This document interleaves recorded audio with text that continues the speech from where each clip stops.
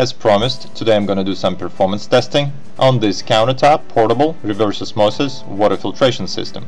But first I would like to show you the basic water flow in this unit. When you switch diverter, your tap water will travel through the top tube into the first stage, sediment filter, which removes largest particles like sand, rust, and it should be changed about once a year.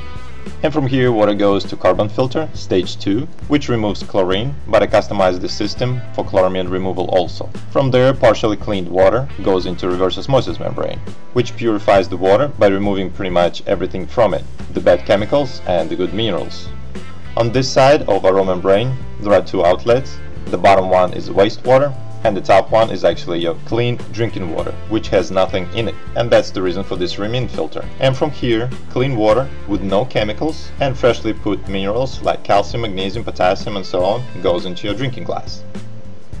First of all, I would like to find out how much wastewater is produced on the left side to make clean drinking water on the right side. And it looks like wastewater stream is just about twice as fast as drinking water stream, which means it will take about 2 gallons of tap water to make 1 gallon of drinking water. And that's actually pretty good compared to full-size under-sink RO systems, because they average about 10 gallons to make 1 gallon of drinking water. In this test I would like to see how fast this 6-ounce glass will fill up. It's about 177 milliliters in metric system, and not to waste a lot of time, I increase speed of this recording. It will take 1 minute to fill up this glass, which means if you want to fill up a full gallon of water, it will take about 21 minutes. But if the water pressure in your faucet is stronger than mine, it will take less time. In order to do an accurate test of how well this system filters the water, I'm going to disconnect the tube from remineralization filter, which adds minerals to the water, and take direct reading from reverse osmosis membrane, because that's where the cleanest water comes out. I'll let the cold water run for a bit and then switch diverter to a filtration system. And I'll wait for a moment for the water to flush out. I'll fill up 1 glass to do a TDS test, which stands for Total Dissolved Solids, which basically means how much stuff is dissolved in your water.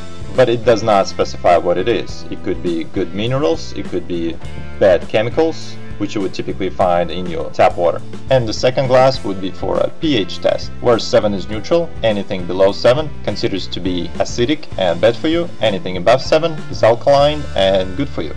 And the third glass would be tap water to compare it to. So this is a TDS meter, and the lower the number it shows, the less impurities is in the water. Give it a little shake to remove any possible air bubbles stuck to the electrodes, and it shows 9 ppm, or 9 parts per million, which means 9 milliliters per 1 liter. And the tap water shows 234 ppm, so that's 96% filtration rate. And now let's test pH content of this water. Typically, reverse osmosis and distilled water come a little bit acidic, but that's because the water is so pure and clean it has nothing in it, and you need minerals for the water to be alkaline. Adding few drops of this reagent turns water into yellowish color.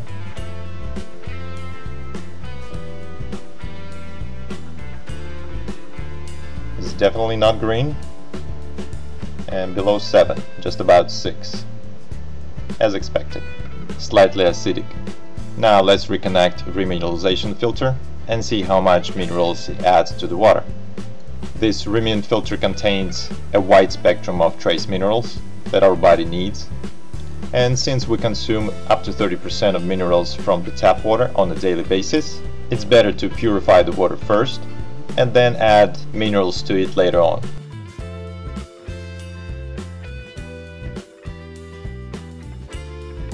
And again, 1 glass for TDS test and the other one for pH test.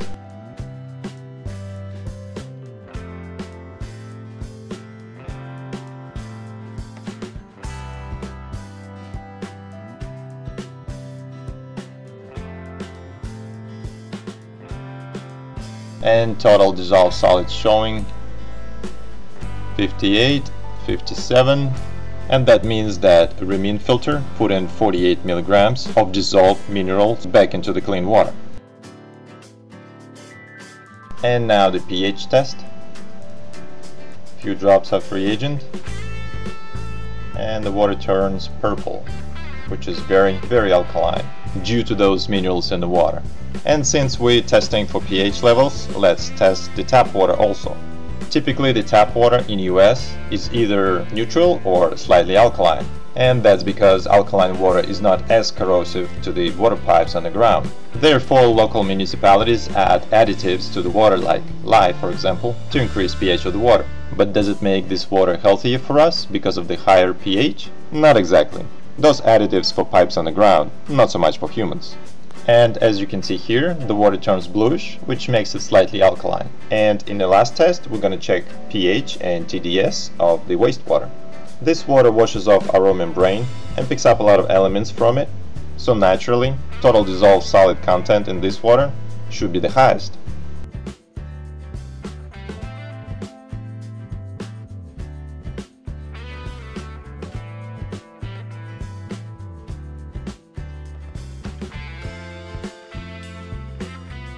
Alright, let's see.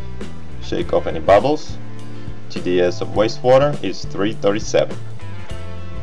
And now let's check pH of the wastewater. It stays about bluish, so yes, slightly alkaline.